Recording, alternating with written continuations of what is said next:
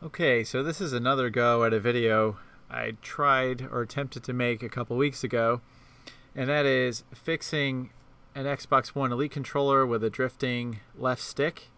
So let me show you what's going on here. Go into the trusty game controller tester here, and when we go into test mode, we can see all the buttons working here. And the problem that I'm having is, as you can see, the right stick looks to be okay, but the left stick, particularly the up, is a problem. So you can see left, right, down, all work fine. But the up, see how slow?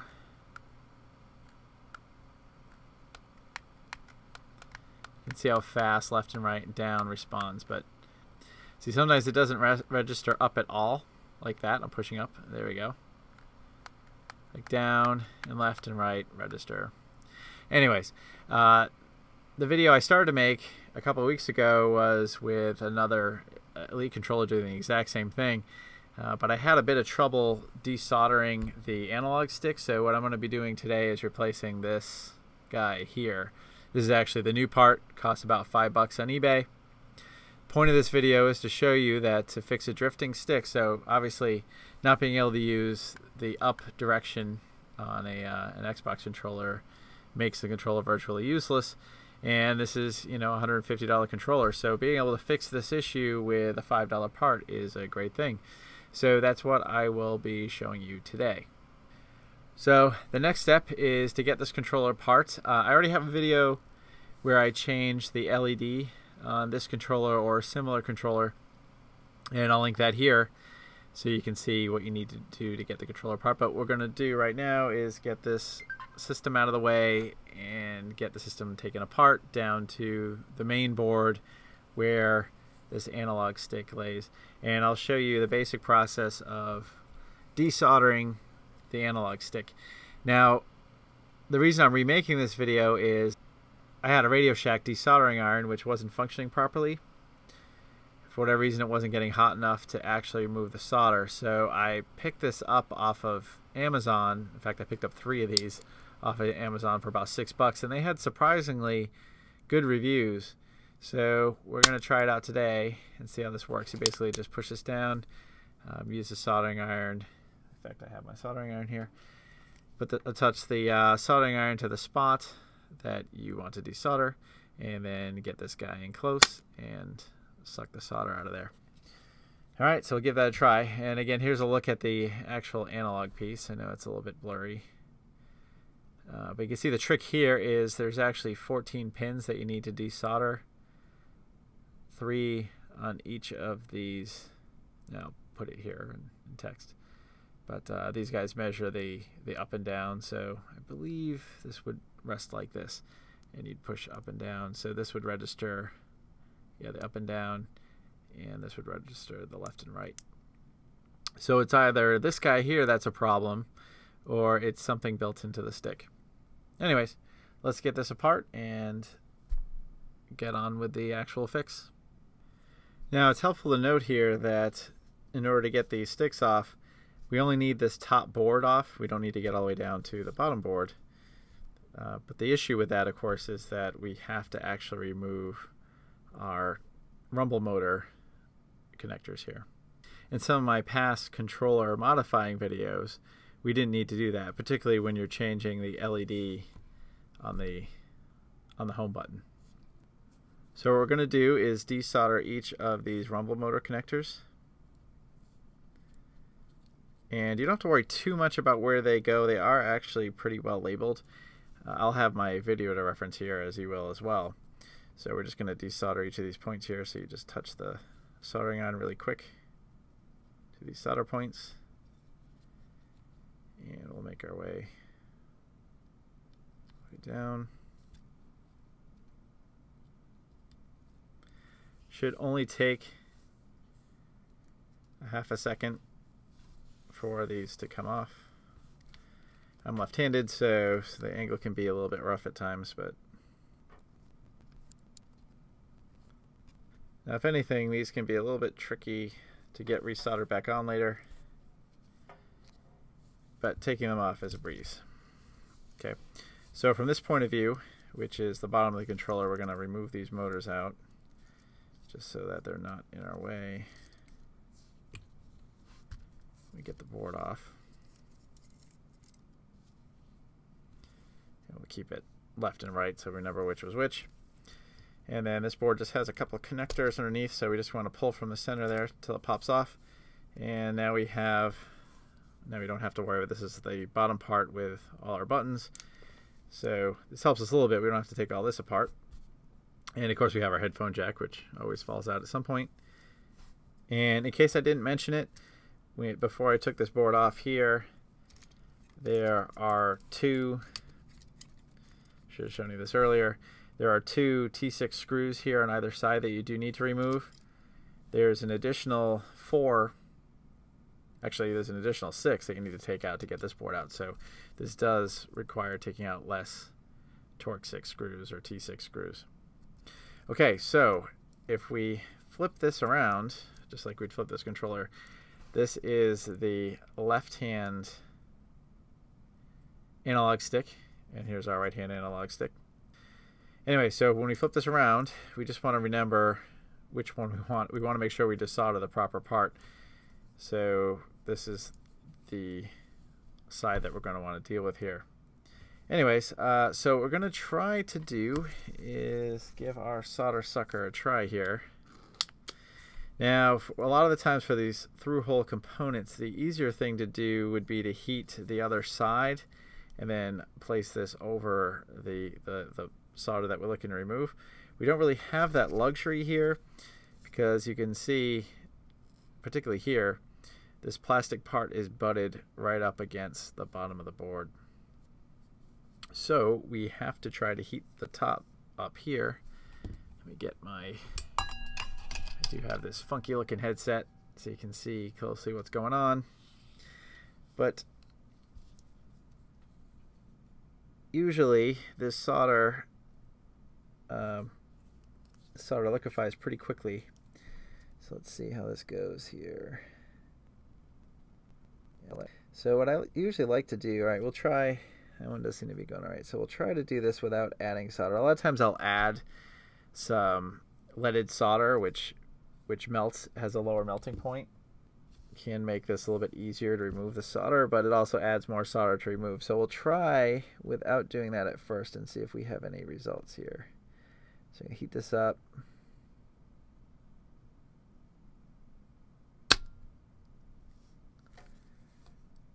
Okay, that actually seemed to work pretty well. So we're going to leave this on a little bit longer than we normally would. I'd say about... You want to be able to see the solder melting. The problem is, of course, too, is that a lot of these are on ground planes, so they require all that much more heat. I'm not even seeing that guy there budging. All right, so what I think I'm going to try to do is I won't add flux right now, but I will try to add just a bit of solder to these points to see if it'll help with actually removing the solder. It'll give us a little bit more to melt to. Yeah, there's a big metal casing that goes all around this analog stick, so it requires a lot of heat to get that part off. So we're not going to apply too much solder, but just enough to mix and get the melting temperature down a bit. Okay, let's give it a try. So we're going to try one of our larger points here.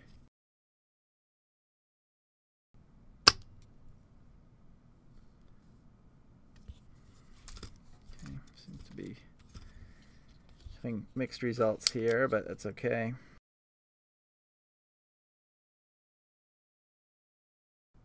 Yeah, well, I know you won't be able to see that on camera, but it does seem to be doing something.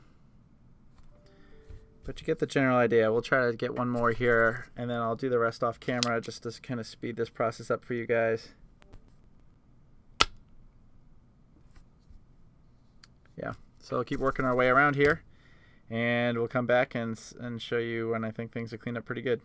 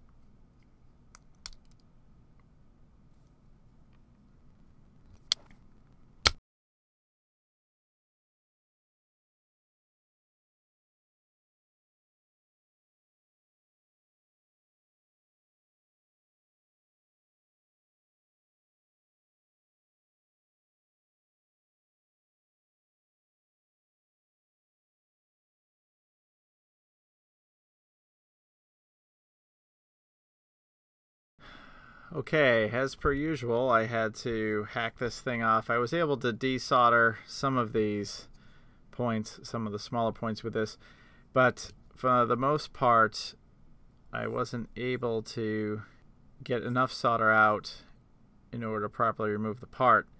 So, as you saw, I had to basically saw it down using my drill master here, cutting this metal frame apart so that you could take it one piece at a time. But in the end, we get everything off okay. I also used some of my low melt solder. Packages here somewhere to better get the parts off. The low melt solder is great for, let's see where they oh. The low melt solder is good for pieces like this with 3 pins, so you can basically heat them all up at the same time, and then you have, I don't know, 10 seconds or so to actually just pull apart, and it worked even better in this case because I had 5 pins I had to desolder all at the same time. But I did eventually get the part off, and I didn't damage any of the pads, so we should be good to go here. The new parts that come in, you probably won't be able to see the detail on this, but there are 2 small tabs on the bottom of this that for some reason when the new parts come in they have those tabs. I have to cut them off in order to get this to sit flush when we add this back to the top of the board. But I'll do that, and I'll solder it down, and then get everything resoldered up.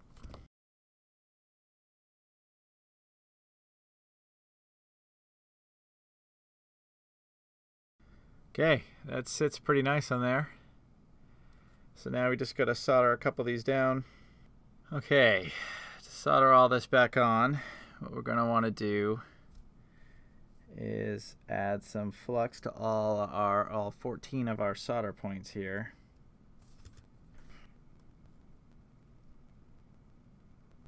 Yeah, so we'll just tack down 1 point here, and then the rest we can just go over all at once.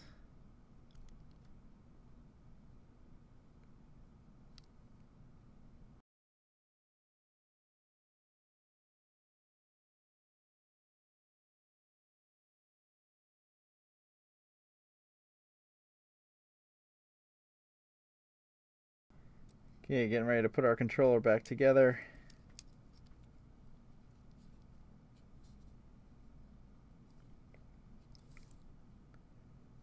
So we're going to set some of our pieces in place here, such as the headphone jack. Let's solder on. These are the rumble motors for the triggers. They are clearly labeled plus minus. Minus is always the black wire. Plus is whatever is in the black wire. Alright, it's easier to, I find it easier to resolder the rumble motors for the trigger stops, or for the triggers. And if I recall, these were soldered toward the board.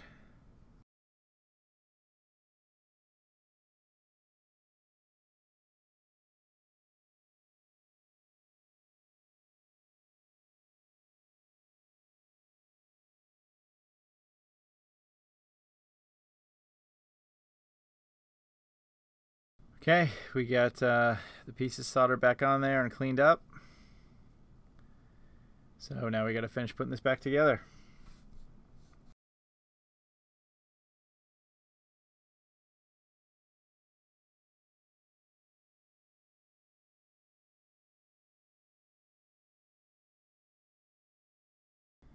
Okay, time to test this bad boy out.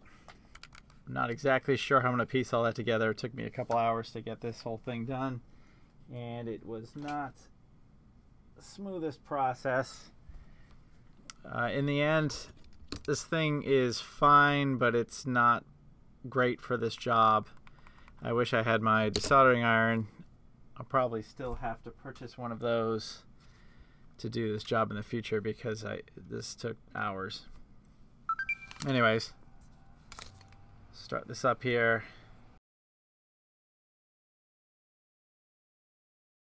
Honestly, I'm tired. That was a lot of work, and it's about 2 a.m. I started this around 11.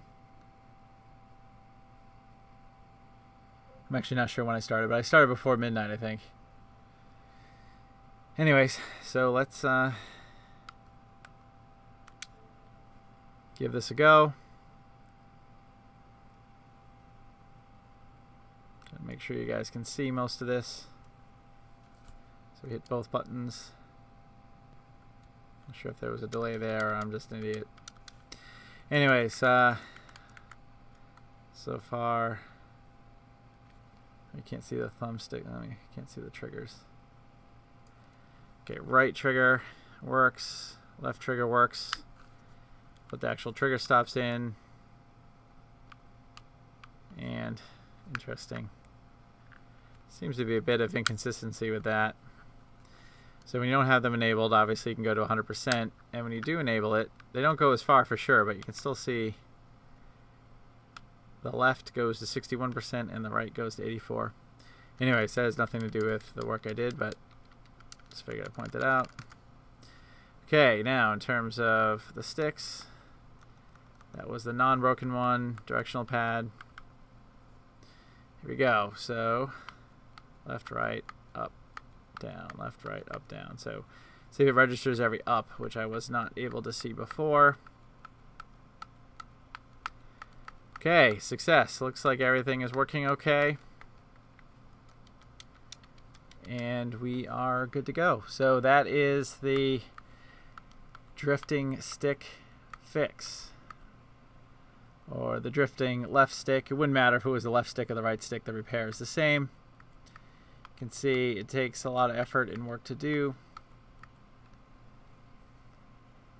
Honestly, I'm tired of doing it. I'm only putting this on my channel just so you guys can see that it is possible to fix this issue. So for a $5 part, you can fix your $150 controller. But it does take some effort and some work. So if a couple hours of your time to fix this is worth it, I think it is. But I'm not sure that I want to do this on a regular basis for people. It's just a lot of work. But anyways, there you go. That's the repair. So I need to get back on to doing my Windows partitioning videos, particularly direct copy and the backup and restore method. I was hoping to have that done today, but with this particular controller fix, this basically ate up all my recording time for the day. In fact, I probably could have recorded both those videos in the same time I did this one fix, but hey, look at that. We can now go up and down. Yay. Okay, so that should do it, and I'll see you guys in my next video.